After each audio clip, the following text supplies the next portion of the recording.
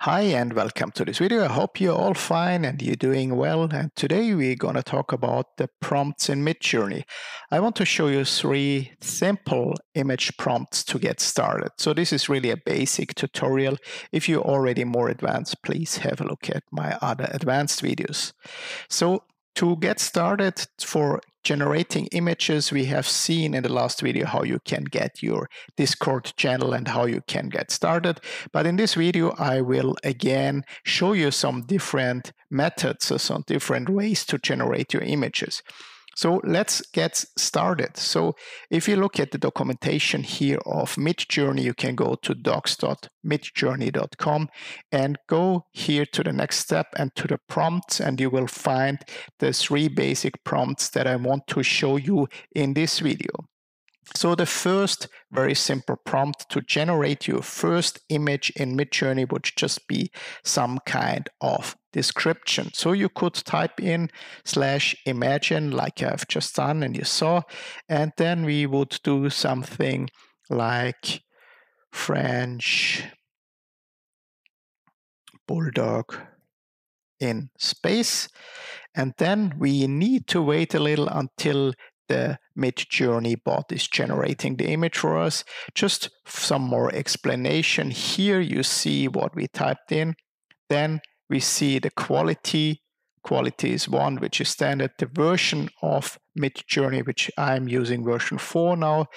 And the sampling and the stealth and the mode. So it's on a fast mode at the moment. And you see already the image is creating. It's almost done. It's 93% already. And you see it's a very nice 4 images that have been created for us.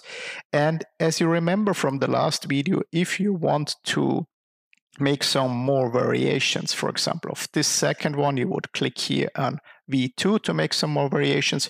If you want to make it bigger, click on U2, like to upscale it. But this is not what we're going to do today. I want to show you some other ways to generate image. So another way to do that is to upload your own image and modify this image. Or you could even go to Google and take out an image from Google. And I want to show you how you can upload your own image. So if you take this image of this nice lady here and I upload it to Midjourney, I get this image here. And what I will do is I will click on the image and then I will copy the media link. So don't copy the message link and don't download it or do anything else. Just copy the media link. And what you can do then is, again, always you start with Imagine. Then we copy in the link of the image, and then we can type something like cartoon style. You could also type in cartoon Pixar style.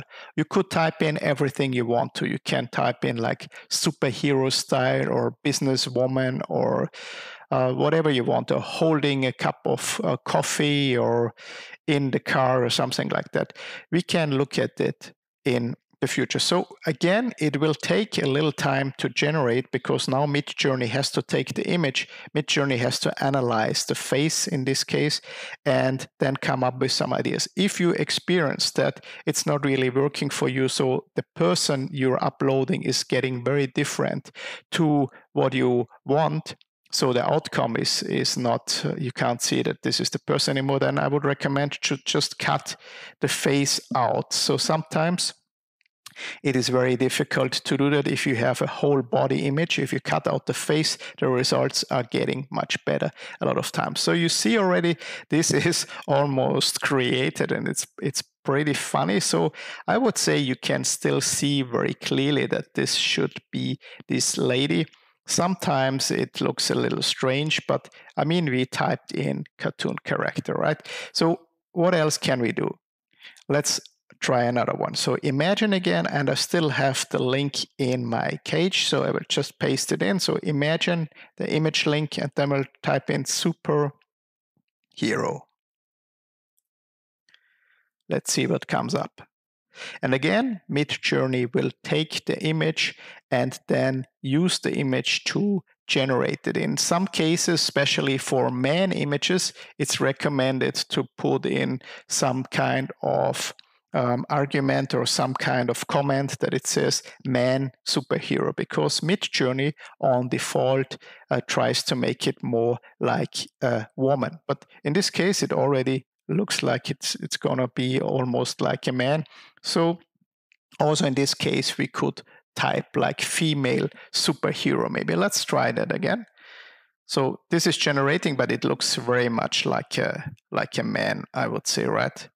So again, imagine the link and then woman superhero. Let's see if it's different. I mean, it's clearly a woman, as you see here. So it just looked in the generation process like a man. But I will show you a much better way now to create something like a superhero, much easier and much closer to what you want. So you could take an image of Superman or some superhero and use that. But what I want to do now is a different way.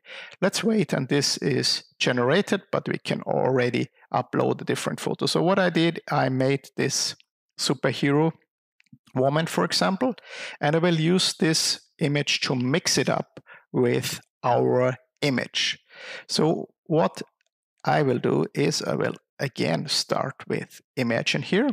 Then I will go back to the original image of the lady, copy the link, paste it in.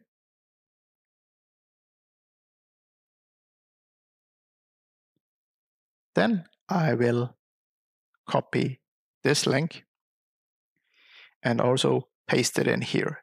So I just copied and pasted both of the image links into it without giving any recommendation. And what Midjourney will do now is it will combine the images. In version 4, which I'm using, it's not possible anymore to give the image weight. That means that I cannot tell Midjourney that I want one image to be more overlaid or more present in the image creation. In version 3, it was possible to do so, but the results are actually very, very good, as you will see very soon. So we have to wait a little. I will pause the video here and I will be back as soon the images are generated. I'm still waiting for the images to generate. Sometimes it takes a little longer, but it doesn't matter. So let's use the time to generate something else. So let's say we can take this picture and copy the media link, and then we just say imagine. Just want to show you some more versions of this. So imagine, and this is clearly a superhero flying over New York City. Let's try that. What Midjourney is coming up with. Again, if it takes a long time, sometimes the Midjourney bot will take a lot of time because the server is very highly used. So I will take another break here and I am back as soon as we are back already. See. So let's see what it created already. This would be the flying over New York City. And you see already, we can see some kind of superhero. It's now a little modified, but it's really fascinating, I would see, what Midjourney is doing here, because it's clearly New York in the background. The character is a little, I mean, it's still very close, but you see here in all of the 3 images, we can see this superhero character now flying over New York City, and it's clearly New York City. And we could even go that far and copy this out. For example, I would copy the text here, and then I go into and type imagine, copy all of that inside. I have to remove the characters I don't want to, so I would just take away this part of the code, and we could do something like If we want to change it, smiling,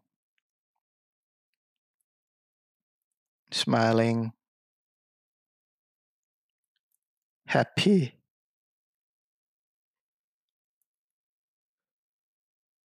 beautiful woman,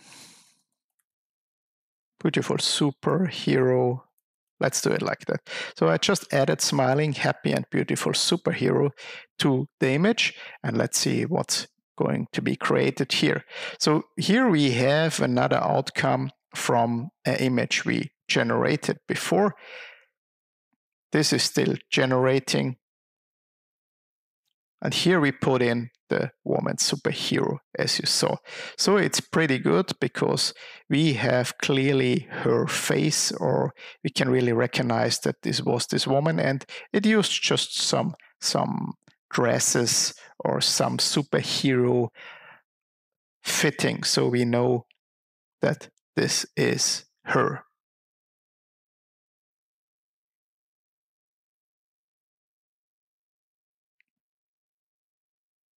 So in this case, we got an error message now. And why is that? Because you see, I forgot to remove this. So it doesn't matter. I just copy the text and put it in again. Imagine. And now I will make sure to remove all of that. And in the meantime, as you saw, it generated the next image already. So let's make sure we have everything removed that shouldn't be there. Looks good now. Look at this one. So in this case, we blended the two together. As you remember, we took the one image of the superhero and we put the face of the woman on here. And I think it's pretty good as well. So let's wait just a little to see the last results. It's already here. And you will see it should look very different now. I can already see her smiling. This is because we put in smiling, happy, of course.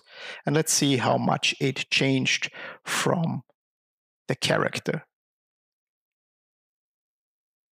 And you can see it really did a very good and nice job. So this is a really good outcome.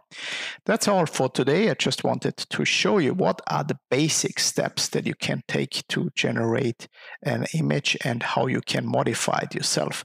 And you saw we started quite basic, but then we added all these commands or all these modifications, all these parameters. And in the next video, I will show you how you can even modify it much more. I hope that was helpful. Don't forget to subscribe, and see you in the next video. Bye-bye. See you.